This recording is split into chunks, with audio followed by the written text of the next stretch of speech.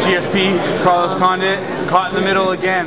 Yeah, the GSP Carlos Condit fight is easy for me because I'm not involved in either camp. So I stepped out of both of them, and you know, love them both to death. Worked with both of them for years, and so it was easy for me to just kind of step out and let these other coaches that are better than I am, let them have kind of a time to shine and show what they're good at. And I'll just step out and hide somewhere and eat a cheeseburger. You think George is going to come back 100%? 100%. I think he's going to come back 100%. He's so smart. He's so intelligent, and he's very, very focused. And I think that putting those elements together on his rehab, he's going to come back without any problems.